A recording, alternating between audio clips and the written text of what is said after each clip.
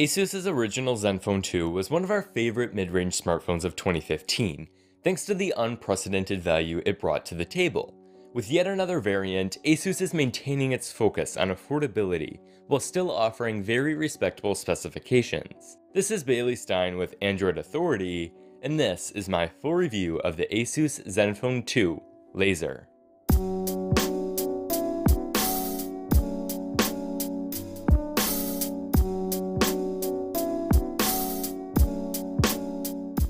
The ZenFone 2 Laser looks a lot like the original. It has the same 5.5-inch screen size, same ergonomically pleasing curve, and overall could be easily mistaken for the original. That's not to say that the phone's design is without a few minor differences, of course. In addition to the unsurprising addition of a laser autofocus, you can now swap out the battery. There's also access to dual micro SIM card slots as well as a microSD card expansion slot. Although the ZenFone 2 Laser is certainly still in phablet territory, its dramatic curve and flat edges make it both easy and comfortable to hold with a single hand.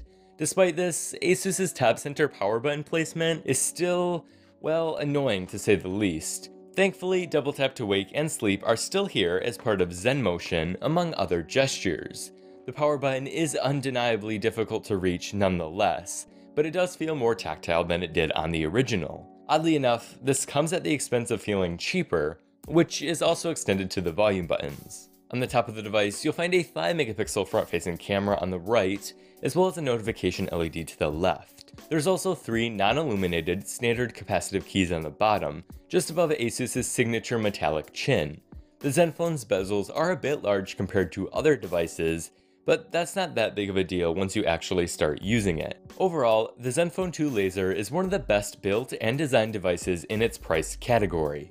Asus has no trouble pulling off a premiumness often reserved for more expensive devices, even with the Laser's all-plastic construction. While some may frown upon Asus's use of a recycled design, we feel that the design here is more than adequate. The ZenFone 2 Laser's 5.5-inch 1080p IPS display looks about the same as it did on the original. It has excellent viewing angles, great color reproduction, and overall it just looks really good. We do wish that the panel was a bit brighter, however, as sunlight readability is sadly just as poor as it was on the original. Auto brightness also tends to be a bit conservative, even with the adaptive brightness slider set on maximum. The splendid color settings that Asus has added are definitely a nice touch, despite the display's already great color calibration. It's also nice to see a blue light filter toggle available straight from the notification shade, which makes the display easier to read in darker environments. Finally, Asus took the opportunity to upgrade the display's glass from Corning Gorilla Glass 3 to 4, a seemingly small but very welcome change, especially for the price. Powered by the Snapdragon 615, the ZenFone 2 Laser makes a somewhat surprising switch from x86 to ARM. As expected, the benchmark scores are a bit lower on the ZenFone 2 Laser, but day-to-day performance is about the same. Most apps launch fairly quickly, and there's minimal lag throughout.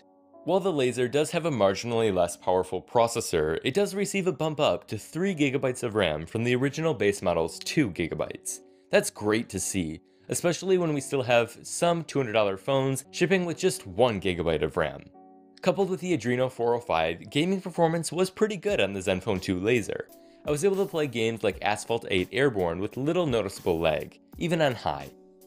With support for 802.11n Wi-Fi, GPS, and Bluetooth 4.0, the ZenFone 2 Laser offers all of the connectivity options you'd expect. It is missing NFC, however, which is a bit unfortunate considering that the original ZenFone 2 had it. What the original didn't have, though, was Band 12 support for T-Mobile 4G LTE users.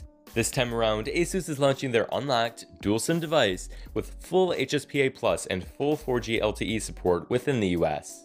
The ZenFone 2 Laser is available with either 16 or 32GB of internal storage, but you can always expand that with a microSD card, up to an additional 128GB. Asus seems to have used the same rear speaker found on the original for the ZenFone 2 Laser. While sound quality is about average, the maximum volume is still too low for some environments.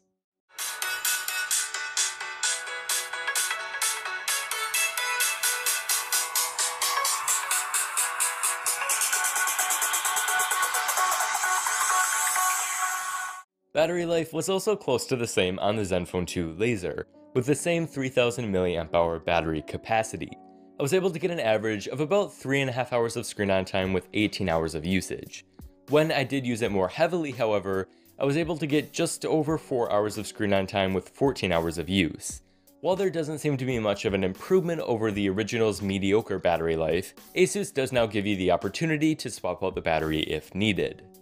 The 13 megapixel rear camera on the ZenFone 2 laser is now accompanied by a laser autofocus.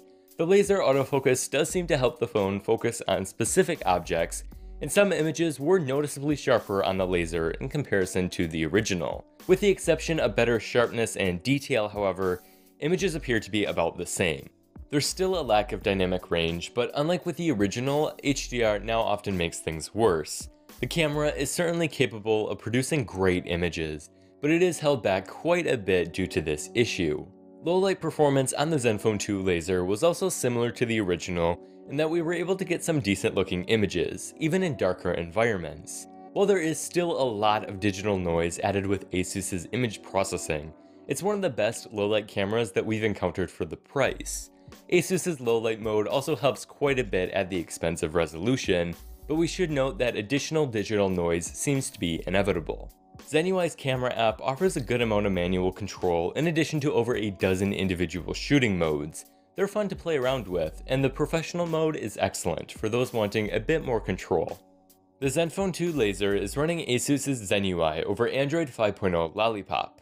The software experience remains primarily unchanged from the original, but that's not necessarily a bad thing. While we can't cover every aspect of the software, we will say that Asus has done an exceptional job in adding value through the software experience. Virtually everything is well thought out, and Asus has been very good about filling in the gaps in stock Lollipop.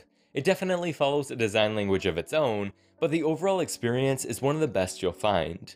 From the customizable quick access apps on the lock screen, to the many customizable gestures available with ZenMotion, ZenUI offers a good amount of room for customization.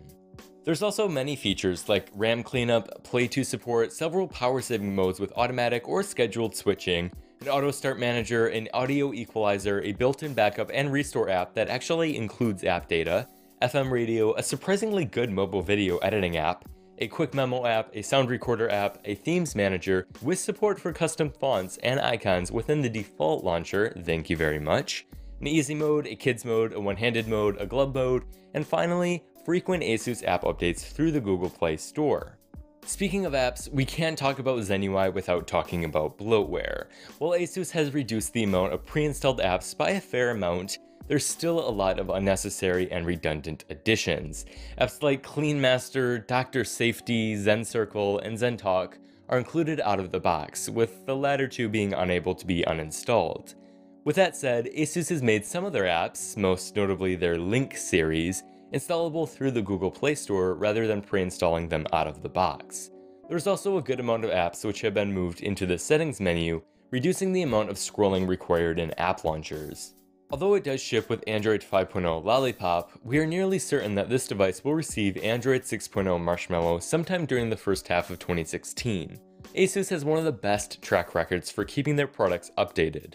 For example, the ZenFone 5, which launched in early 2014, shipped with Android 4.2 Jelly Bean, was updated to Android 4.4 KitKat, and then to Android 5.0 Lollipop. That kind of software support is difficult to find in even some flagship Android smartphones nowadays. It may just be the key selling point for some Android enthusiasts. Starting at $199, the ZenFone 2 laser is priced competitively. If 16GB isn't enough, there's also a 32GB model, available for $249. Just to be clear, the model that we're reviewing here is the ZE5 51KL. There are many models of the ZenFone 2 laser available depending on the region, so we suggest that you carefully review specification lists before making any purchases.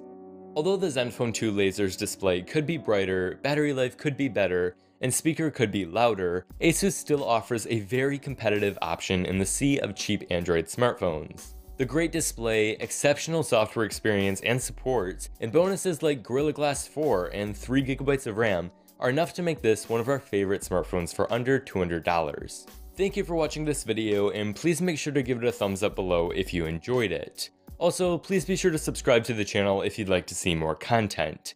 Finally, make sure to visit the Android Authority website for additional coverage, as we are your source for all things Android.